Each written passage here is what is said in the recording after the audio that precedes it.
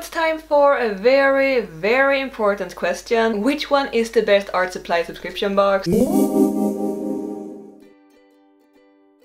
Hello guys, Marie here. I've opened so many art boxes on this channel, and one question I received almost since the beginning of opening these boxes is which is the best art box and which one should I choose? And the boxes people are most frequently asking about is SketchBox and ScrawlrBox, because these are the ones I opened the most and the longest time. I honestly love both of these boxes, that is why I keep opening them, and I found new favorite supplies in both SketchBox and ScrawlrBox. When it comes to how much I enjoy the actual art supplies that comes inside the boxes, I would say that they are very equal, but they still have different qualities and features that makes them different from each other and makes them unique. So I'm gonna put these two side to side and compare them so that you can decide which one you prefer and which one that fits you the best. So as you can see, ScrawlrBox is a little flatter, so it fits in my mailbox without any trouble. SketchBox on the other hand is a little bigger and it sort of fits in my mailbox if I don't get any other mail that day. But SketchBoxes always have these different artworks on them made by different artists. So let's open them and see what's inside. SketchBox is either $25 a month or $35 depending on if you get the basic or the premium box, so there is two kinds of boxes to choose from. This is the premium box, so it is a little more expensive. They are currently only shipping to the US and Canada, which is $5 to the US, and to Canada it's $10. They have been shipping worldwide before, and they are apparently working on doing that again soon. That's what they told me at least.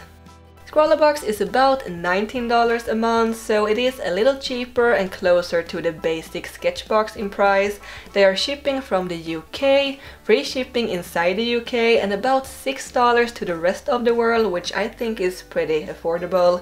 And since I live in Europe and ScrawlrBox is based in England, it doesn't have to travel all over the world to get to me, which I think is pretty good. So here we have the supplies from both boxes, SketchBox to the left and ScrawlrBox to the right. So let's take a closer look at all these supplies.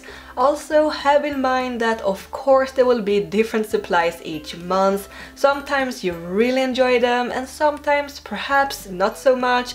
It kind of depends on what kind of art supplies you're into, but I always find something that I like. If you want a better picture of what supplies you can get, feel free to check out my playlist of all the previous boxes that I've opened. It is quite a few actually. Both boxes have new featured artists each month. The artists for these boxes are Jill Tuttle for SketchBox and Chip Whitehouse for ScrawlrBox. They both made awesome artwork. They also have a list of all the supplies. SketchBox has even listed their retail prices, which is pretty handy if you want to get more of a specific material. ScrawlrBox has an interesting thing every month, which is called the Scrawler Challenge, in which you are supposed to use all the supplies that comes in the box and create something from a given word or a phrase. This box theme is Workspace Highlight. And we have stickers. ScrawlrBox also provides us with sweets to snack on. Alright, so let's check out the supplies in SketchBox. A full set of Derwent watercolor pencils. I know Derwent is a really good brand, but I haven't tried their watercolor pencils before. It is really nice getting a whole set of these to play around with. And these are apparently bonus items. These tiny drawing pads are from Yupo, and they have some very interesting smooth semi-matte plastic sheets in them. A water paintbrush from Canon Dark or Darch or however it's pronounced. Instead of a regular brush, it has a fiber tip like a marker. I've never seen these kinds of brushes before, so I was super curious, so I already tried it a little, and that is why it isn't super clean. You suck up the water in the brush like a syringe, which is super helpful when you're filling it. A Pigma Micron fine liner. I have a bunch of these, but I don't think I have one that is 0.8mm like this one. Lastly, we have a SIG Cure Color double-ended marker, alcohol based, with one finer bullet nib and one brush nib. So that was SketchBox. Let's check out ScrawlrBox. First we have these lighter fluorescent pens, and these smells as delicious as they look. It seems like they all have different scents from berries or fruits or something. Very interesting. A little set from Staedtler called Tri Plus Mobile Office. Inside we have a black fine liner, ballpoint pen, mechanical pencil and a highlighter pen. Next we have a whole sketchbook with thicker textured cartridge paper, and even if yellow isn't my favorite color, this one still looks super nice. Stabilo or Stabilo Point Max pen with a pointy bullet nib. And lastly we have 3 highlighter pencils from Koh-i-Noor, my favorite brand to pronounce wrong. It says dry marker, but they kind of look like regular neon colored pencils to me. So that's what color pencils really are, dry markers. So that is all the supplies. In both boxes we have something to draw on, pencils and pens to color with, and some fine liners. So let's try to draw something. First I'm trying out all the supplies. I really love how opaque and vibrant the Derwent watercolor pencils are. They are very soft and blends nicely together, and they are easy to dissolve with water. I'm a little confused how to clean the tip of the water brush pen though, so I just rub it on a piece of paper towel. I want to combine all supplies from both boxes, and unfortunately I cannot include the Yupo pads for the artwork, but I will still try them out. It is a little like painting on plastic, which I think it is, but the color pencils doesn't seem to smudge as I expected, and it works great to use water on them too.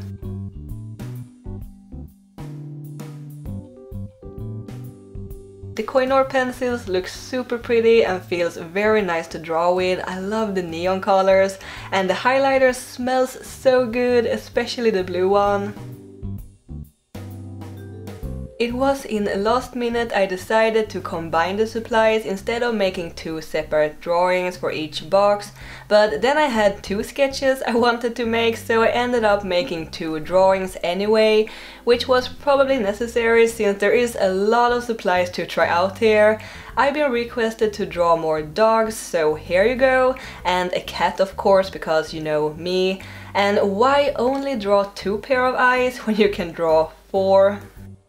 I thought it would look nice having them in the centerfold of the sketchbook, so I did a little bit of sketching with a mechanical pencil and then outlined it with a micron fine liner.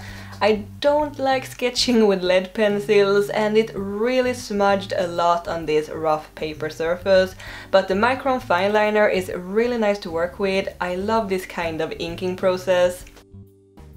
And I love this sketchbook. I'm using a lot of different mediums on the paper, and it seems like it can stand them pretty well. I had no trouble using water, markers, fine liners or pencils on it. I could absolutely consider using this more for sketches and drawings in the future.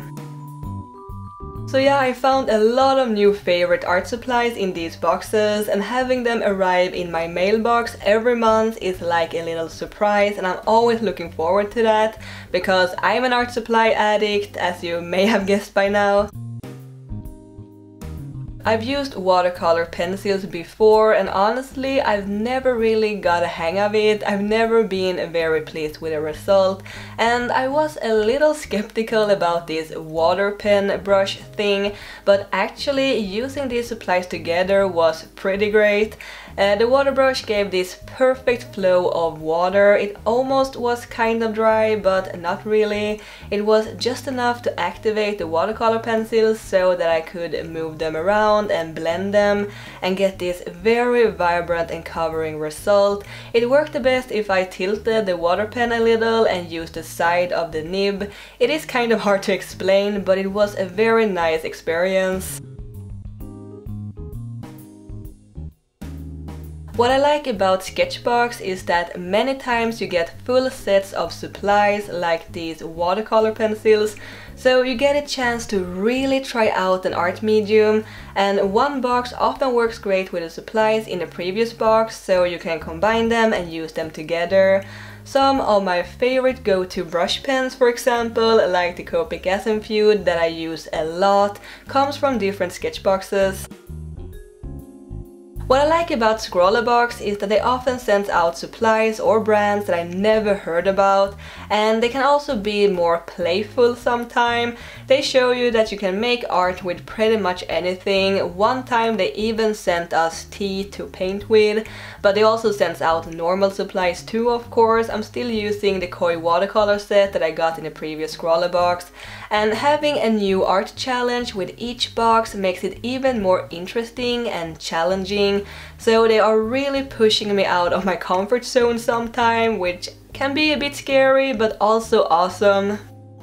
So yeah, it's really hard for me to pick a winner since, as I described, they both have different qualities that I really like and has provided me with awesome supplies. But if I were to pay for an art supply subscription box myself, I would probably go with ScrawlrBox, mainly because it is the one closest to where I live, and I do like the box itself, of course.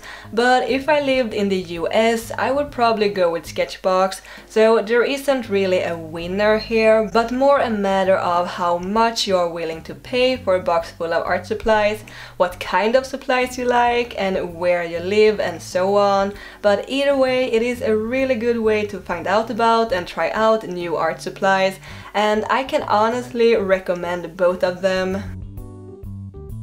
I hope I could help you a little in your decision by making this video. Anyway, back to the drawing and these beautiful creatures. I used the same technique with the watercolor pencils on the cat as I used on the dog. Then I went over them both with the neon Koh-i-Noor pencils and highlighters to brighten them up. I really like the neon color pencils. I think they would work great on a color pencil drawing to make a certain color pop a little extra. I like the yellow highlighter too. It has more like a softer pointy bullet nib and was actually quite nice to draw with.